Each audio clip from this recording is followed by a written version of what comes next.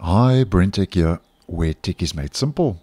So if you are using Google Chrome and or Vivaldi, then just to let you know that the weekly security updates have arrived for both browsers and basically rolled out at the same time for both Chrome and Vivaldi. Now, if you are using Vivaldi, you just head up to your main menu, help, check for updates, and this will update the browser automatically if it hasn't done so already.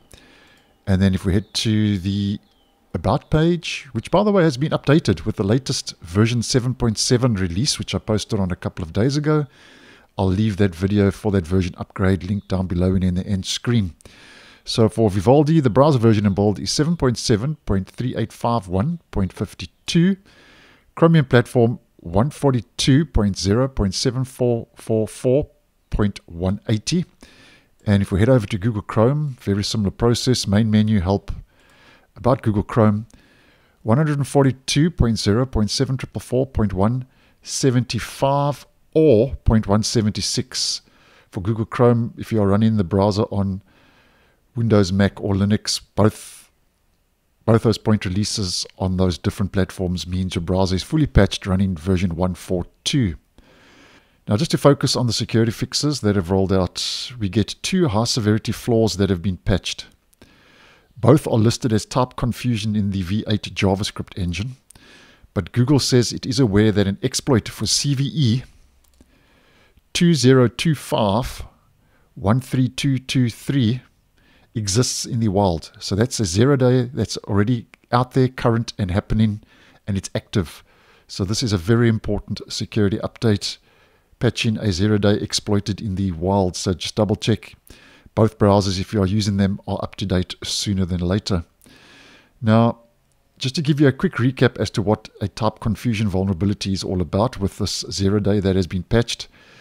It can arise when a program attempts to access a resource with an incompatible type, and it can have serious impacts as it allows threat actors to perform out-of-bounds memory access, cause a crash, and execute arbitrary code. So that's just a very brief overview as to what a type confusion vulnerability is all about. So just double check your browser's up to date sooner than later.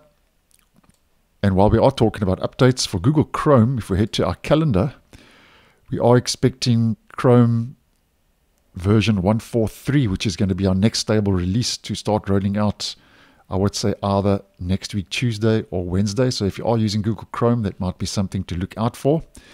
And if you are asking the question, does the workaround to activate uBlock Origin still work and other MV2 extensions still work after this point release has been applied? Yes, it does. I did notice though on this device, the Windows 10 device, not on my Windows 11, but on my Windows 10 device after applying the update, that I had to restart the browser again after I had applied the update to get the toggle to be able to turn on and off with developer mode turned on. But nonetheless, that workaround, as far as I'm aware, still works. So that's Google Chrome out of the way. Now heading to Vivaldi, because over and above the security fixes that have rolled out for Vivaldi, we also get some crash fixes and some bug fixes. And there's a bit of an improvement on the About page, which, as mentioned, was updated with the version 7.7 release. So if you head to the About page now, you will see now it shows check-in update during the update check. Here at the top, check-in for update, which I think is a nice touch. So that's a nice little UI interface tweak and adjustment, and I really enjoy this new About page look. And then we get 4 crash fixes that have rolled out. The first is it was crashing occasionally on window activation. If you're using the browser on Mac OS, there are 2 crash fixes for Mac OS. The first is when you were typing certain words in the address field, it could crash. And it could also crash on closing a tab while autofill bubble is visible. So those are 2 crash fixes for Mac OS. A crash fix for VPNs when installing a VPN in a private window. So 4 crash fixes, so those are important.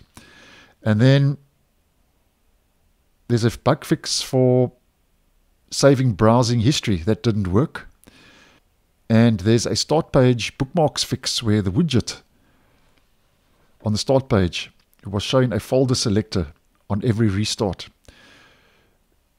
And there's also another bug fix taking place under the hood for start page widgets as well. So 2 bug fixes for widgets on the start page. So quite an important update for both browsers. Patching a 0-day for the Chromium platform, and obviously for Vivaldi we get those different fixes and crash fixes as well. So thanks for watching, and I'll see you guys in the next one.